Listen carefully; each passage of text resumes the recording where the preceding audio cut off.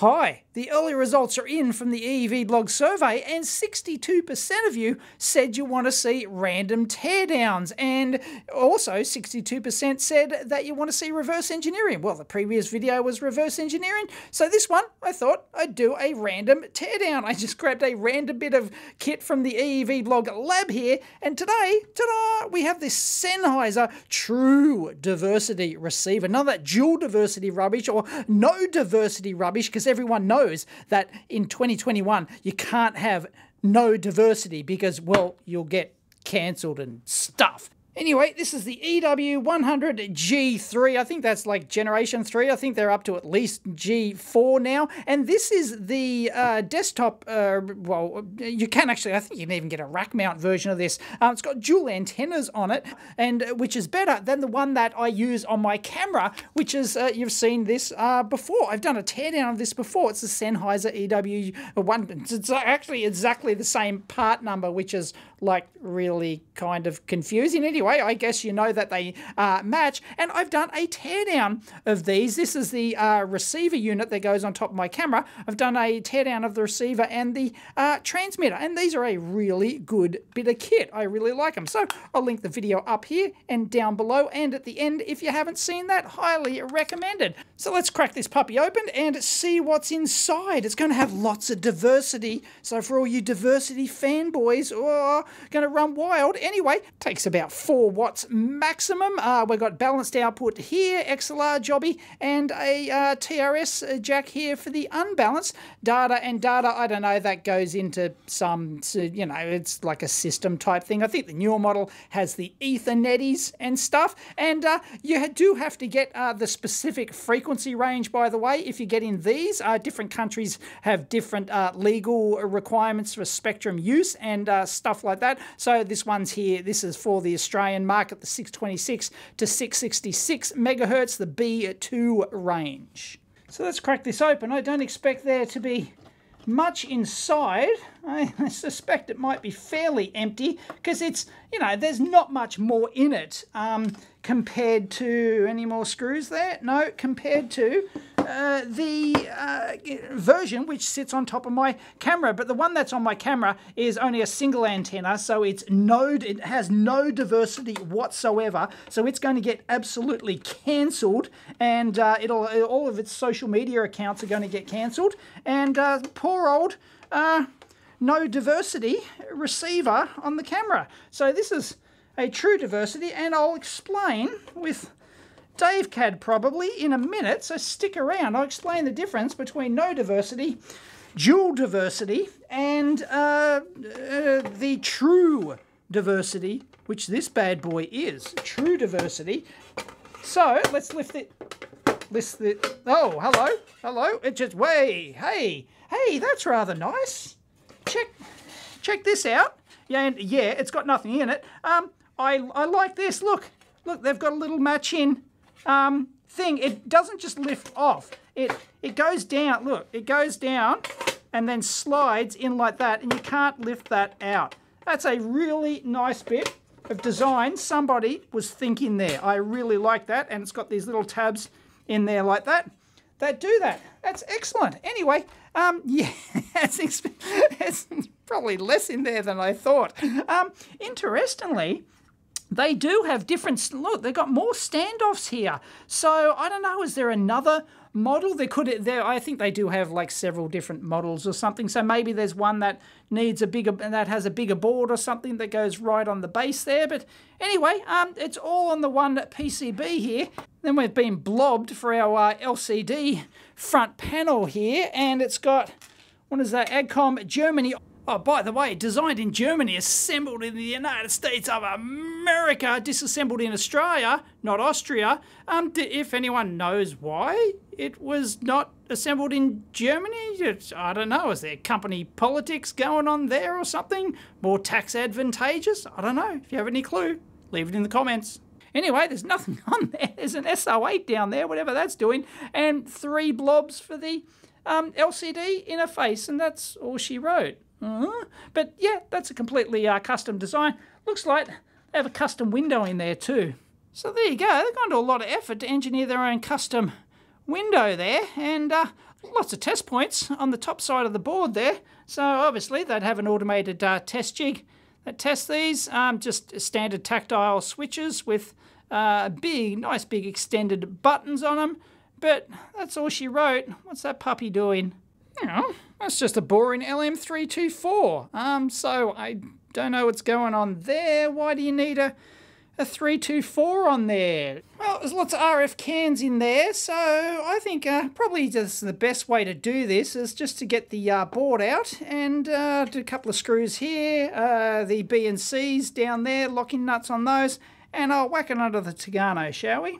Alright, here we go under the Teardown microscope, and I've taken off the metal cans here, and this actually reminds me, it's I had to go back and check my previous video of the wireless one teardown, and I think it's near identical, as you'd probably expect. All the cans actually look identical, right down to the shape, the pattern that they've got, this alien-looking pattern that they've got on top of this can here. So there's no surprises whatsoever for finding that this is pretty much near identical in terms of just general receiver functionality to the wireless version of this. They've just shrunk this down into that wireless receiver.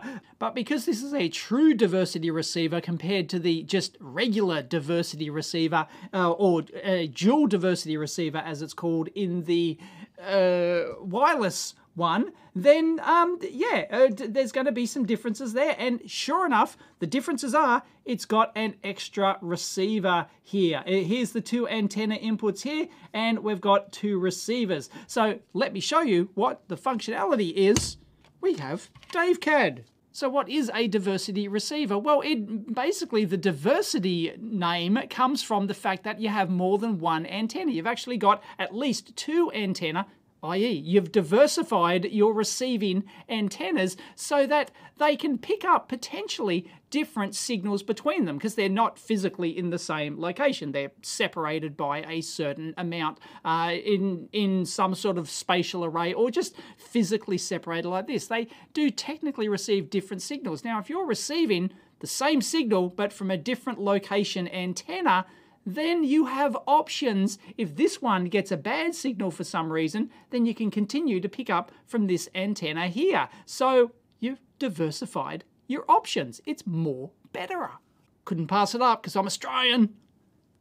So we have to have a look at what's called the multi-path effect, and this is what causes these dropout problems in a receiver. You've got little transmitter Dave here, you've got Dave's camera over here, which only has a single antenna on it. Now, of course, the signal passes line of sight, like this, straight from antenna to antenna. Bob's your uncle, no worries, right? No, trap for young players. This is where you can come a gutser. You've got reflective RF reflective surfaces like the ground and potentially the ceiling. Like in this office space I've got here, up in the ceiling is actually, this is a multi-story office complex. It's a concrete slab, but there's also a gigantic metal sheet right above and also below on the floor below me. If you've seen in my roof before in various videos, gigantic metal sheet. It's just like separating the thing. I'm basically in this like Faraday sandwich like this of metal like this, but it's not just inside places like this, it's outside. This the actual ground itself can act as a reflector. So yeah, you might not have anything above you on the sky, but the ground. And what the problem here is that you get reflections of the signals off these objects. They can be all sorts of different RF reflective objects. And if two signals receive at the same time that 180 degrees phase apart, then they can cancel each other out. And this can lead to dropouts. And that's why if you have a second antenna here, you might get a dropout in this physical location, but, 30 centimeters away, no worries. You can receive that signal, no problems, because you haven't entered this sort of like dead spot where the signal cancels out and drops out. And that's the multipath effect, the multipath problem, and that's what diversity, having more than one antenna, solves. So please excuse the crudity of the model, didn't have time to build it to scale or to paint it. This is a block diagram of a simple RF receiver. You've got the antenna, goes through a filtery thing, goes into like an RF preamplifier, then goes into a mixer, which is then mixed with the local oscillator, and then you can down convert this and amplify it, and at the end you get your audio frequency out. Okay, no worries. What does a dual diversity receiver look like? Or just a diversity receiver? And this is how the wireless Sennheiser one will work. I was actually wrong at the start. I forgot that this receiver, watch the teardown video, is actually a diversity receiver, a dual diversity. It's only got one antenna. So where's the other antenna? That's the tricky part. You'll have to watch the teardown video. I've linked it in up here somewhere. Go check it out. So what happens in a diversity or dual diversity receiver is that there's two antennas like this, and they basically go into an RF switch like this, which is controlled by the microprocessor in the thing, and it goes into the same, exactly the same RF system, the bandpass filter, the amplifier, and the mixer, which is the local oscillator. It down converts and you get your audio frequency out, or whatever, however the RF system works, right? Typical block diagram. The problem with this is that the processor actually, at some point in this path here, it's got to measure the signal level. Am I getting a good signal? You know, what is my signal level output? Is it any good? Oh, I'll switch to, if it's starting, looks like it's starting to drop out, oh, I'll switch over to the antenna. Is that any good? And there's various algorithms you can do. Do you switch to the last one that had a last known good signal, or do you like alternate between them or whatever? There is, however, going to be some time delay when you actually switch between these and can actually measure them. So a dual diversity receiver, it's good, but it's not as good as a true diversity receiver, which is what we're looking at here today. And I have another Dave CAD for that. So here it is, the true diversity receiver. Once again, exactly the same thing. It has two antennas like this, but it actually has two complete receiver systems. It's got two complete filtering systems. It's got two amplifiers like this. It's got two mixers like this. Single local oscillator to drive both, of course. And then this switching happens at somewhere on the output here like this. And this way, the processor can actually measure at the same time, can measure the signal from both of these. It doesn't have to wait for it to switch over, settle, and then measure. And whatever, you know, so it can basically sample at the same time in real time, and then it can choose, like practically instantaneously, the best signal from whichever antenna you've got. And of course you can do this with more than one antenna. But two, there's all sorts of mathematics behind this, of course, and you know, theory, and you can spit a number out how much better having two antennas, what your odds are, because it's basically a randomized type thing. You don't know unless you're in a completely controlled environment. You don't know where that dropout is going to happen, right? It can happen basically anywhere. So it basically comes down to statistics, your odds of having a dropout and which system is better. But anyway, a true diversity system is going to be better because there's no delay and you can sample at the same time. So yeah, this is more better. But the obvious problem is this costs more. You've got two RF amplifier systems, got two mixers and everything else. And that's what we see in here. We've actually got, ta-da, two complete amplifiers. There they are. So let's zoom in on one of them here. So we're going to have a controlled impedance trace coming out of here. There's going to be a ground plane on the inner layer under there. Comes in here. We've got some filtering action happening here. There you go. I'll leave it for those that are playing along at home to reverse engineer that little filter there. There you go. We've got inductor, inductor, inductor, inductor, inductor, inductor, capacitors, capacitors, capacitors. Oh, we've got some, oh look, little diodes there. Lots of ground stitching along there for low RF impedance. But anyway, it comes out of there and it buggers off into the can here. So the reason that the via drops under and goes under here is because you don't want it running under the can like this, because the metal can, if it's got a little sharp bit on it from the manufacturing and whatever, it could actually cut through the solder mask on the PCB and contact the trace. So yeah, that could ruin the day. So that's probably why they're dropping under there. But there you go. That's our receiver. And I could not find any info on this at all, so I had to ask the Twitter. So thank you very much, Andrew Samavon, silent Z maybe, or Samazon. Thank you very much, who pointed out. So that symbol turns out to be from Triquint Semiconductor, which is now Corvo. I don't know, never heard of either of them. Don't even think I've heard of Triquint, but that symbol is definitely on top of the chip. And the 213 CMY, it's the only one. So it's a down converter, which is really interesting, which contains a mixer in it, which is kind of strange because, as you'll see, we've already got a mixer further down in the process here, but it's got to be because it is this package, which is a SCT598 for those playing along at home.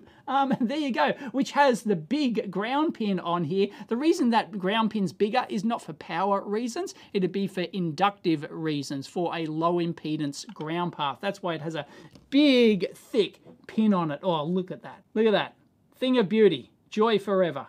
Fantastic. Anyway, yeah, so that's the reason that it's got that. And yeah, it must be using the mixer because it's got stuff up at pin 1. Here it is. There you go. It's doing some mixing goodness. So there you go. It does actually have an inductor and a cap in there between the mixer in. So it's all being used. So anyway, I'm not going to reverse engineer the whole RF section of this thing. You know, those playing along at home can do that if you so desire. Knock yourself out. But anyway, the interesting thing is that it is using that mixer and that RF amp as well. But as I said, we've got 2 of those. They are absolutely identical. Check them out, as you'd expect. Absolutely identical, everything. The filters outside is exactly the same. And if we flip over to the bottom side here, you can see that there's a SAW filter, that would be. I won't look up, I won't try and get that part, but anyway, that would be I'm sure that is a SAW, surface acoustic wave filter. It's in a ceramic package. You often get them in the ceramic packages like that. And, oh, is that some other filter packages? I don't know what they are. Basically, yeah, there are 2 identical ones here. Now, obviously, this is sort of like the main channel, and this is the secondary channel here, and they've got them labeled 1 and 2. Funny that. So there's some extra goodness on the bottom, but you can see it's got 2 absolutely identical receiver systems and filter systems, and that's what and mixers. That's what we've got here. So there you go. It's all there. It is true diversity. And of course, just be careful because everyone knows that in 2021, if you focus too much on diversity, that's your only focus, then, well, you're going to go broke. And thanks to Twitter, I now know that this actual chip has a name. It's Gary. It's Gazza. Good on you, Gazza. And Gazza's actually got a Twitter profile. Check it out. And there's just a basic application block diagram, and I think pretty much we're seeing near identical to that on this layout here. Anyway, let's have a look. If we go in here, here's our main oscillator, 230 meg.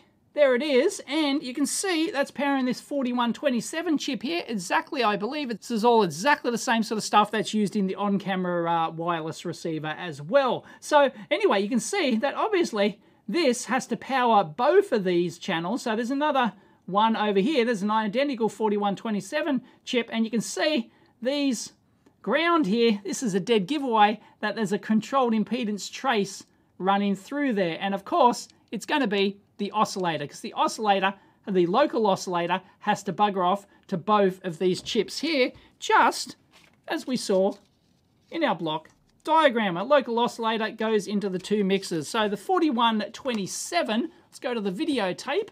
I believe this is a BH4126 IF detector for 900 meg spread spectrum cordless phones. Looks like it's bang on the money. So this thing, of course, once again, this has, well, it's got a local oscillator in it, or you can probably feed in an external oscillator like we've got here, and then it's got a mixer as well. And there's a, once you need a filter out here as well, and there's going to be a lot of stuff on the bottom there. That's probably what those filter blocks in there are doing. Those filter blocks there would be part of the 4127 filtering around that chip, would be my guess. So there's a typical application circuit for that, and if we map that down to the PCB, yeah, you know, it's going to be doing something similar. And they definitely are using the internal mixer, because that's pin 16, so that's buggering off there somewhere, which does something. So yeah, so they've got a couple of mixers in this bad boy. So anyway, they're our dual mixers in there with our local oscillator, and it's the same oscillator for both of them, exactly as per our predicted block diagram. We've got another block up here. That's just, is that just entirely, well, it's not entirely passive. There's some other SOT23 jobbies in there. Once again, I'm not going to reverse engineer this, and that has actually nothing on the bottom there. And this previous block here is near identical to this block down here. So yeah, they're just reusing the design as you'd expect. There's no difference. And there it is, exactly the same between the 4127 with the local oscillator in there. And this block here, whatever this one's doing in the previous one, it's got basically a duplicate over here. So yeah, once again, I'm not going to reverse engineer this whole thing to get a schematic. Geez, that'd be a job and a half, wouldn't it? But anyway, nice modular design, lots of cans. And oh, by the way, this down here, there's a diode there, an inductor going into what'll be the center tap of this. So going into here. So that must, the only thing that's for, and you'll notice this is buggering off under here. And if we follow the money, pops up here, and exactly the same thing happening over here. The only reason you would feed something into here via an inductor, it's not having the antenna out. This is for feeding power in to the antenna. So yeah, it must be for like a remote RF amplifier. You know, if you want to mount your amplifier somewhere else, like a masthead amplifier, like you'd might have on your TV at home or something like that, then yeah, that's what it must be doing. So I'm sure it has that feature. I didn't know, but obviously it's in the hardware. That's the only reason for that hardware to exist there. And then over in the processory section, we've got an 062 Japan Radio Corp. This is more analogy stuff here. A couple of Japan Radio Corps. They're an 062 FET amp, are they? And there's our little watch crystal, 32.768 kilohertz, 4 megahertz oscillator for our processor in here, which is an NXP jobby, and I believe that's exactly the same one that was used in the on-camera receiver as well. That's in its own little metal can. You don't want the electrons falling out. No wuckers. And they've like series terminated like everything in here. Like every line on here is terminated. Look at that. Wow. And then you've just got some regulation and other jelly bean stuff around here. This goes off to, of course, the connector off to the LCD front panel. Good old 7805, there you go, no wuckers. Some more regulation around there. That's all your power stuff, and the rest of it is just, this is just your audio stuff. The power in here for your DC power jack, that's fused, and it's got some protection by the look of it, and diode protection. And then you've got all your analogy goodness. Is that discrete? That's a discrete amplifier. That's a discrete transistor amplifier, I think. Is there anything? No, there's nothing on the bottom.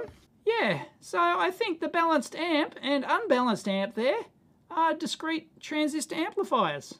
Nice.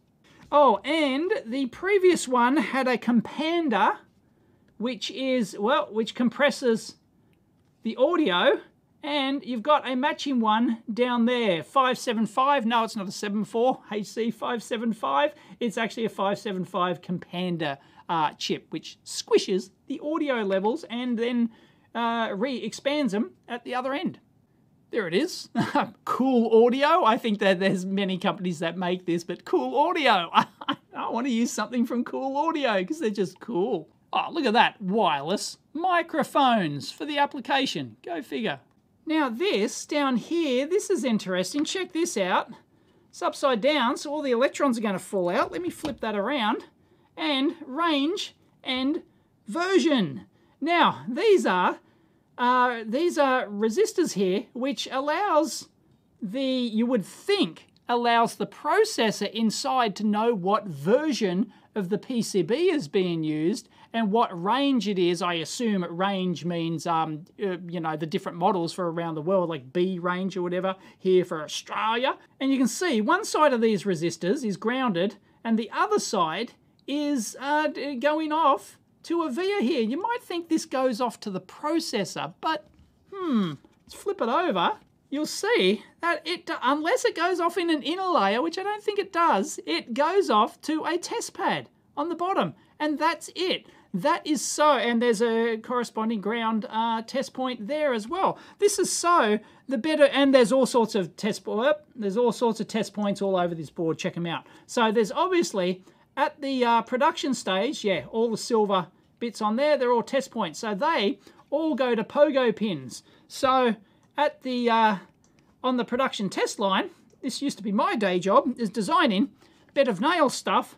This board will plug in here. It'll line up with like the holes in this thing. Yep, you know, you can use these as alignment holes. We've got holes over here and the mounting holes as well. You put those down, all goes onto the bed of nails tester, and this will hooked up to all sorts of RF test gear and stuff like this, which will completely automate test this board, and it can measure. It knows which range it is, so then the automated test software knows which frequency range to test for, because you've programmed, because it's populated with, it just reads those resistor values. It knows, oh yeah, I've got an Australian B series model. I'm going to test it for all over the B series frequency range and stuff like that. So it can test that, and then the version number, it knows what version number of the board it's got. And Bob's your uncle. Does it program? Well, yeah, there's a header. There's that. I assume that's a little JTAG programming header down there. Do they program it? Yeah, I think that would be a programming. They probably program the processor on the board as well. No problems. So yeah, there's no reason for the micro on board to, you know or care about this sort of stuff, but the production test jig and production test hardware and software, it really needs to know what version of the board it is so I can select the appropriate test. So there you go. Isn't that cool? There's not much else on there. Oh, and we just missed it on the bottom here, 4580 audio op amp. Of course there's a 4580 in here. And that's the audio frequency output, like the actual audio output of the RF. So that's the final audio output. There you go. They've got another unpopulated footprint there. Don't know what the business is there. Is that an alternative footprint regulator? And there you, because this is a regulator, obviously. Maybe that's an alternative. Yeah, I don't know what's going on there. Oh, and I forgot. This, of course, has a digital, allows you to digitally select the frequency. So it's got to have a DDS in there, a direct digital synthesis generator. And sure enough, there it is, the ADF 4117. That allows the software on here to generate, the firmware to generate a specific frequency, RF frequency or channel that you're transmitting on, because you can actually dial in the frequency and you can scan as well. It's got scan modes that you can scan for a signal and then automatically lock it in and stuff like that, and automatically identify the receiver and pair them and stuff like that. So yeah, there's our DDS generator chip. So there you go. So that's really rather cool. I like that. That is the EW100 desktop version, I guess, because the model number's the same. It might be some subtle difference. I don't know. Sennheiser's a bit weird when they come to like naming stuff. It's very strange. Anyway, yeah, that's a well-designed bit of kit. I like that. So there you go. I hope you enjoyed that video. If you did, please give it a big thumbs up. As always, discuss down below. Catch you next time.